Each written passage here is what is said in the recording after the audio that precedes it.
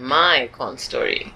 I feel like it's so average, but then it really got me in the gut, right? In about 2004, 2005, I'd saved up money. You know, my life was all about like, I'll never take a loan. Everything that I want, I'll buy it cash. So I'd saved up money, and I was looking for my first car. And in that period of time, I remember I was one of those chicks who used to just like think that the fact that the feminist movement had happened meant that I had to show off my ability to get what I wanted as a woman. So I bumped into a guy at a club, and he looked fantastic. And I hit on him. I bought him a drink. I asked him out on a first date. And we met at the Stanley, where he promptly bought me a glass of juice that should have been the clue to the con. So I'm looking for a car, and I'm just telling everyone about it. So when I tell him, he's like, oh, I'm a car dealer. So Mr. Car Dealer. And I now start discussing what kind of car do I want. I'm feeling his vibe, so I'm very sexually attracted to him. And then he's being the guy who's not allowing me to have sex with him. So that's frustrating me on a sexual front, right? But also making me wonder, is he a keeper? You know?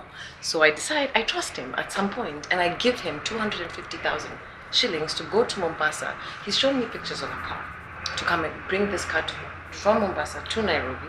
Already, at that point, I should have known I was going to get called, right? But I didn't know. I had no idea how to buy a car. It was the first time I didn't ask anyone for advice. I thought I should do it myself.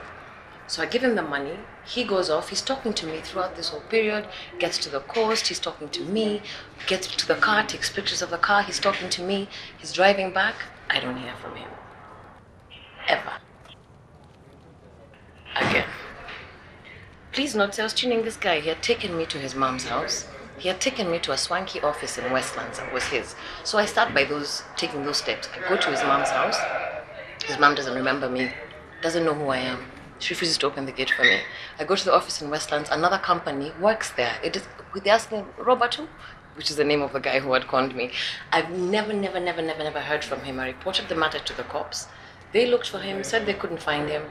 A few years later, I'm doing casting, and I find this guy now is conning people. He's an actor.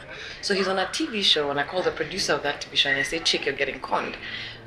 In that melee of trying to figure out who this guy was, if his stuff was real, if he is a con man for real, he'd already conned about 4 or 5 guys in the production that he was working for.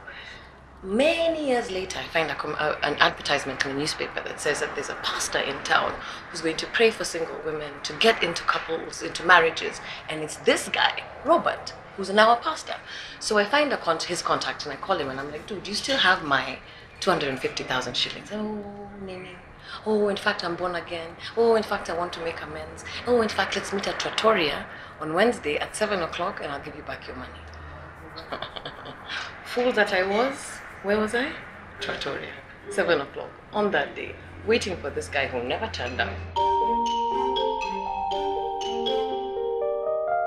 The cops say that it's too late now. Too many years have passed. There's a statute of limitations on something like this. So I can't go after him now. But every time I've thought that I've managed to get him and get my money back from him, I managed to slip out of my fingers.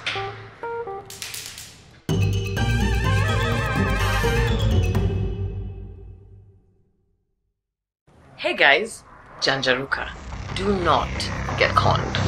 I'm done. I'm going to for Safon. Ma via cuckoo. There isn't a baby who fall like